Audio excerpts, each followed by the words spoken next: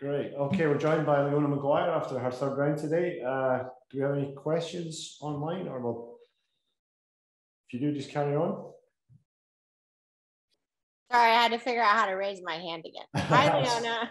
Hi. Nice round today. You obviously had an amazing final round at the Evian not too long ago. And Minjee Lee came from 7 back to win. When you go into tomorrow's final round, you kind of take the attitude that anything can happen. How do you view it? Yeah, absolutely. I think anything can happen on any golf course, but this one in particular, I mean, those last 4 holes are really tough coming in there. Yeah, nothing's guaranteed until that sort of last putt drops on 18. So we got quite a few bad showers coming in those last 4 holes today, which made it quite tough. So I'm not sure what the forecast is like for tomorrow, but yeah, I think anybody within maybe 5 of the lead has a really good chance.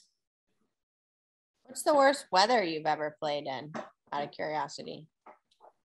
Probably the first round at Rich Harvest Farms, Nationals at Rich Harvest Farms. I've never been that cold on a golf course before. Amen to that. Thank you. Thanks, Beth. And Bernie, do you want to carry on? Yeah, Leona, I was just going to ask you, what's been the strength of your game these 3 rounds, you think? I've drove the ball really well. I've avoided, for the most part, a lot of fairway bunkers. Hit it in a cup 1 today, maybe. But for the most part, avoided them as much as I can. Just plotted my way around. Felt like I played really nicely. I just didn't hold any putts at all. And just looking ahead to tomorrow, and with that sort of jumping ahead of ourselves, what's your thoughts going into this final round?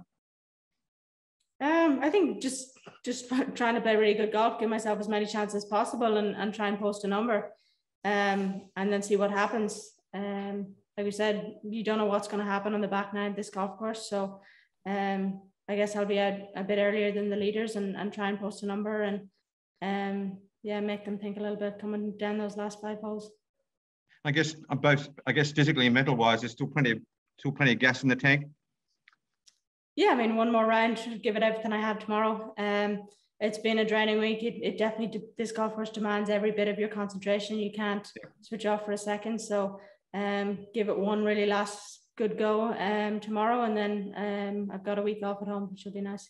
Okay, wish you well on that final round. Okay, thanks. Thank you. Beth Ann, Bernie, thanks for the questions. Do we have any others? No, I'm good. Thank you. Okay, we'll let Leona go. Thanks, everyone. Thanks, Mike. Good catching up with you. Thank you. Thanks all.